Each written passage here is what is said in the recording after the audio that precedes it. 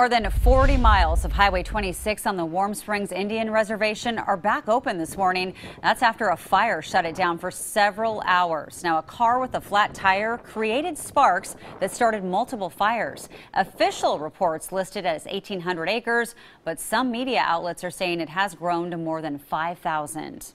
And elsewhere in Oregon, the fight is on to stop two explosive wildfires that have forced several families to flee their homes.